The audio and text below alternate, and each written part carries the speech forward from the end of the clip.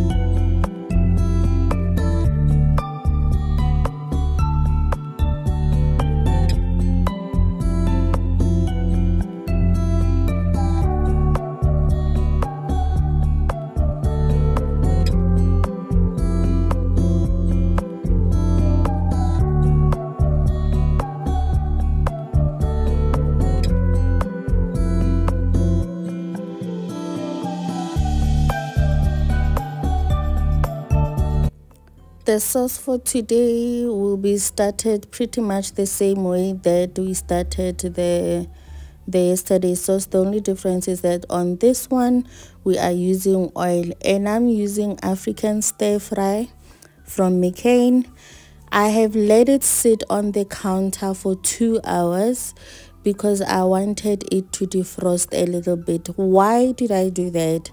Because I want them to still remain crunchy and still retain some sort of a color, because if not, then if they are not defrosted, you end up overcooking them, and then the vegetables will be soggy, the color will be too dark, you know, all those things that are not nice when it comes to vegetables. So I let it defrost a little bit on the counter because I still wanted them to be somewhat green, you know. So after frying the mushroom and the onion on the other pot, I proceeded into adding tomato paste and canned tomatoes. I do cut them this way because they are whole. You can cut them on a plate on a side if you don't mind. And guys, please do excuse, my extractor is not working properly. I think it needs to be cleaned out a little bit. So this is our sauce for a day. You can season it anyhow you want. And this is our vegetable, my African vegetable. If you've been here for a while, you know my all-time spices. The only difference this time is that I have been using Portuguese chicken spices. So I do have those occasions where I have, you know, a certain spice that I'm in love with. So the sweet potatoes, the purple sweet potatoes, I cooked them the same way that I cooked yesterday's ones, in an oven with a little bit of oil and a bit of salt. Can you see that my vegetables still have a bit of color, even though they were frozen, and they were still a bit crunchy? So for me, that was a win, because one of the reasons I really don't like frozen vegetables is because they tend to overcook. So but I figured a way to use them, defrost them a little bit, so that you don't lose all those crunchiness and the color. And this is a meal that we had on our second day, and it was yummy as always.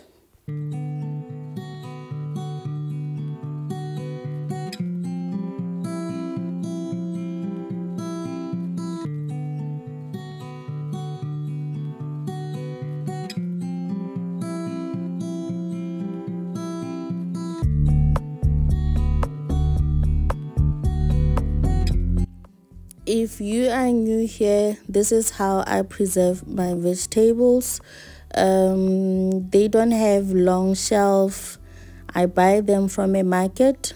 So I wash them and wrap them in paper towel and put them in a console jar or a glass jar and put them in a fridge. So I've had them in a fridge for 2 weeks now. If they were not in a paper towel, if they were not wrapped in a paper towel and in a jar, they would have gone off by now.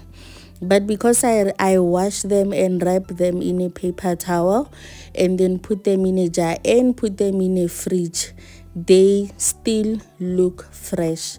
And that's what I'm looking for, because I really hate throwing away food. I don't like throwing away food. I don't like throwing away anything, to be precise.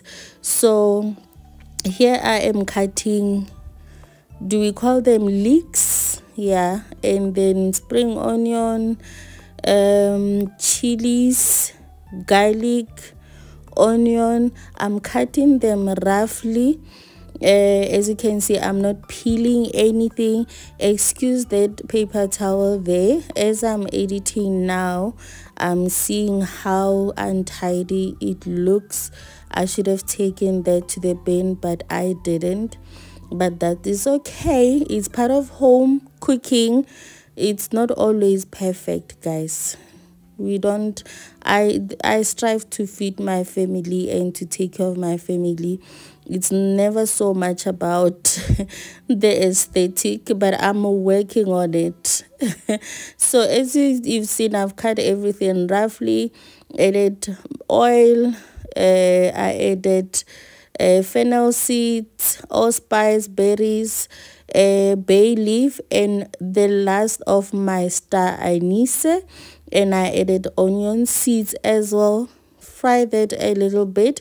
I did add chicken stock, just lost the footage of that, and added everything in there onto the pot, stayed in, making sure that it's well combined with the vegetables.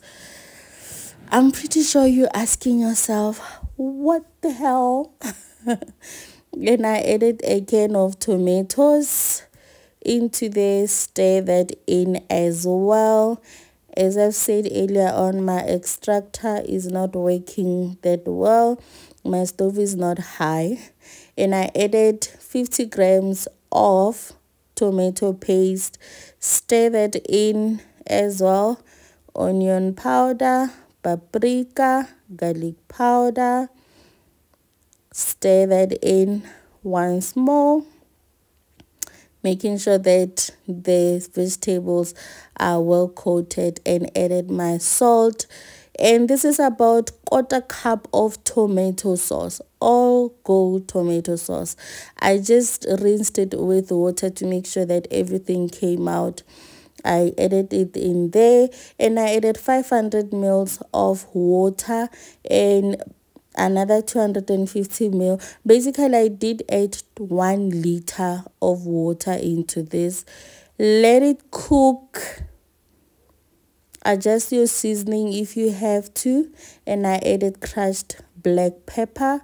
Stir that in, and I'm going to let it simmer until it is ready to serve. This is how it looks after simmering away for 2 hours. The intention was to sieve it using this cloth and the sieve, and the sauce or the broth or whatever this is, the soup, was too thin for my liking. So I took out the cloth and started straining it once more, and I was happy with how my tomato soup looked like. Stained it a bit more, and I was happy with what I got. It was so tasty. And I added my pasta onto there, or should I call them noodles, whichever way you want to call them, and added the soup onto the noodles. Guys, you know, meatless meals are not so bad, hey?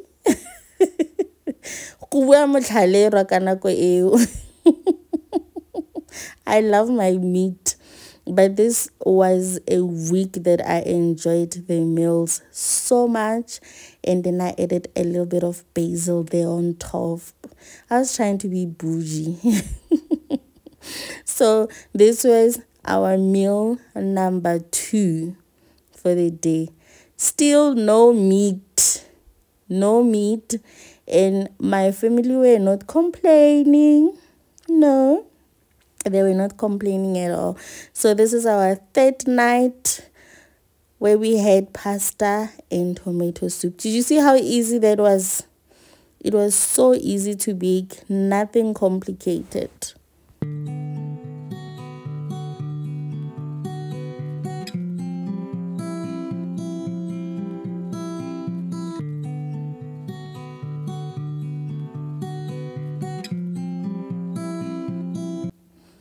I just heated my oil there, and then I added onion, leek or green onion, whichever way you call, spring onion, and garlic.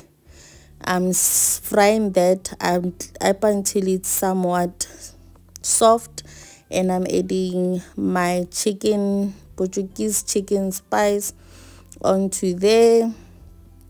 Stir that in. We are on day number 4. Yes, day number 4. Onion powder. You know, I can't tell the difference between onion powder and garlic powder. I can smell them. Onion powder, garlic powder, and turmeric into there. That's my seasoning.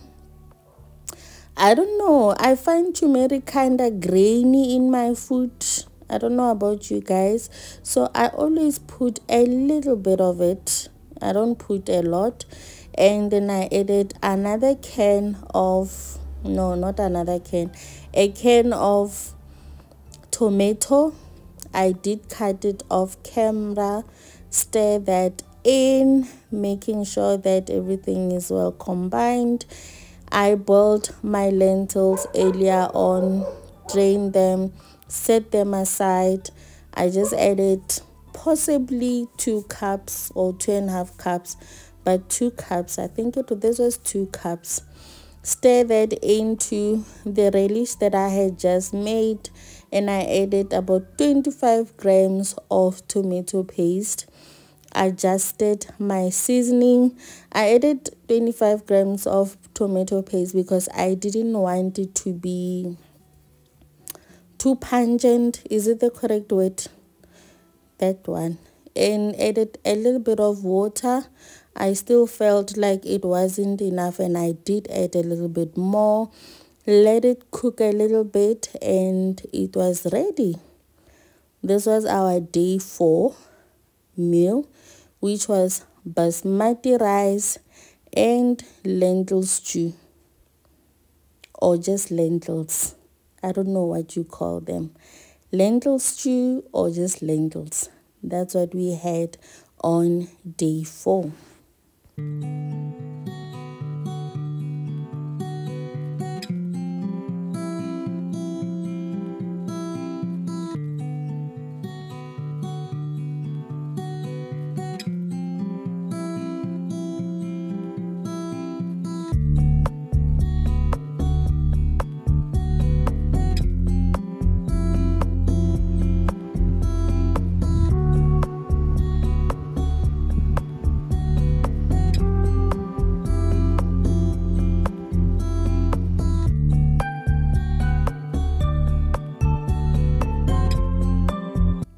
This is day 5, and I was making breadsticks.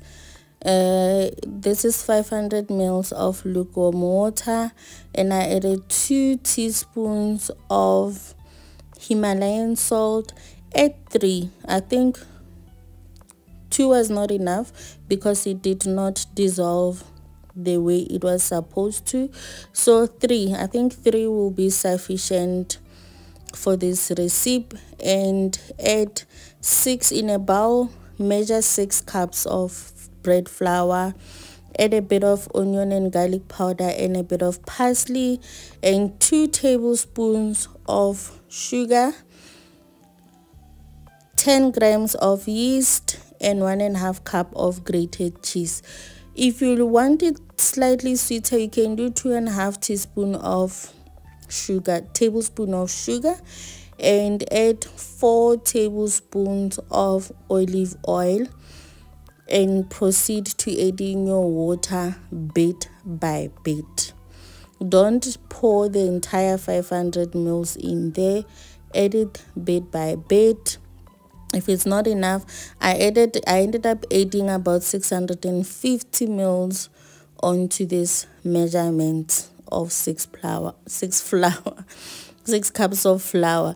But add bit by bit, guys, bit by bit, until you get to the consistency that you want.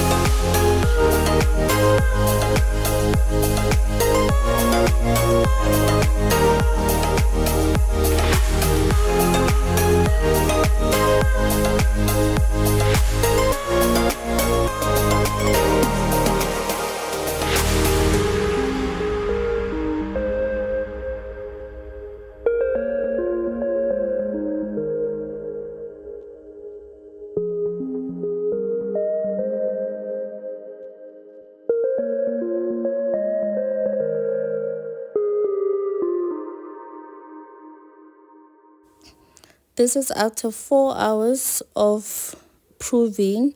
After 1 hour, I did punch it down, knead it.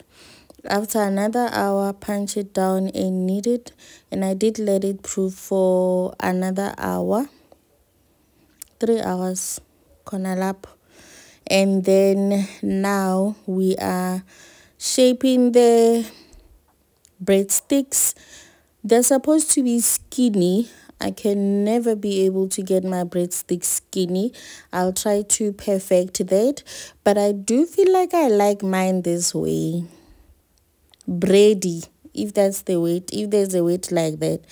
I don't like them too skinny and crisp, but I still want to taste a bit of breadness into there. But the originality of breadsticks, they have to be very thin and crunchy or crispy or crusty, whichever way you wanna call them.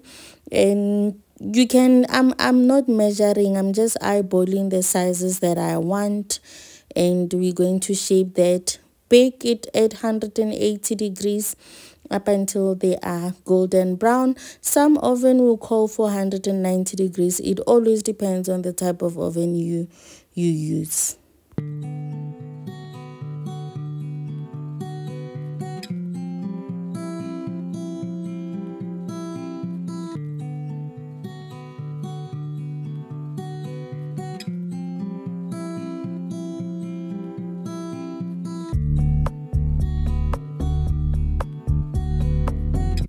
I'm sprinkling semolina at the bottom of the breadsticks, and I'm going to sprinkle it more on top of the breadsticks.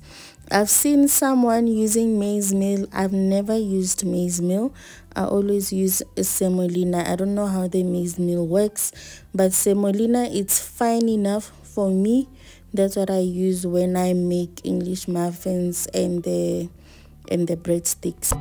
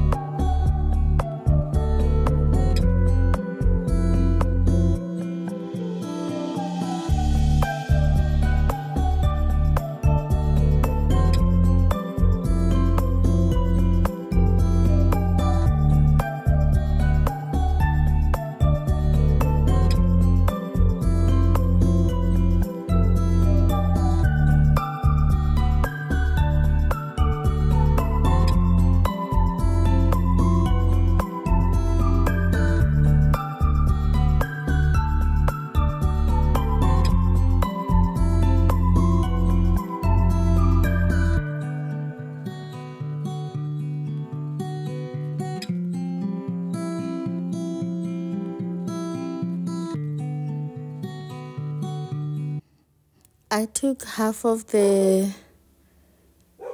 piece and put it in a blender with the soup, and we are going to blend it a little bit. The reason, maybe let me not say half, I took 3/4 of the piece, put it in a blender. We are going to blend that with the soupy part of the soup, and then I'll put the remaining quarter into it. This pan was my favorite. It was my favorite. It was somewhat decent. And this is what we had, guys. Soup with breadsticks. Simple, yummy, no need for meat. It was still a meatless day on day 5.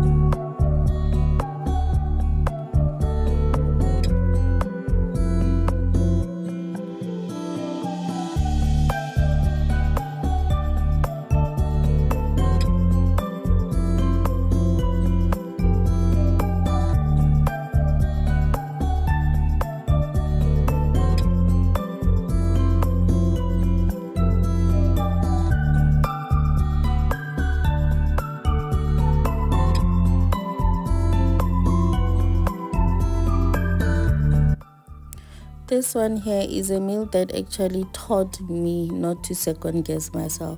I sliced my potatoes, seasoned them, put them in an oven with the robot peppers, and we are going to be peeling the peppers. I made roasted peppers, so this is going to be part of the meal. As I was doing this, I thought in my head, is this going to be enough for my family? Is it going to be enough for my husband and Theo? And I second guessed myself, right? You will see why. So yeah, my potatoes have been in the oven.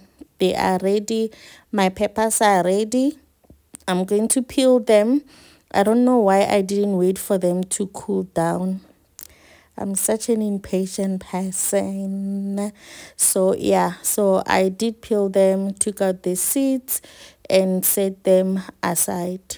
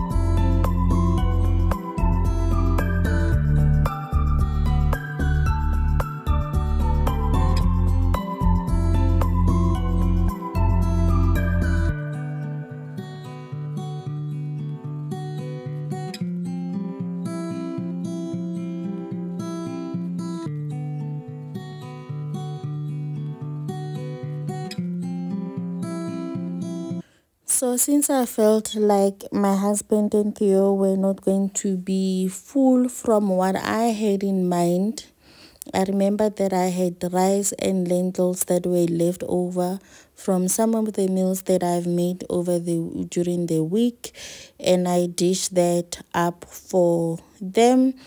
So it was rice, lentils, and the mushroom, and the roasted peppers. The roasted peppers, I seasoned it with salt, vinegar, and a little bit of oil.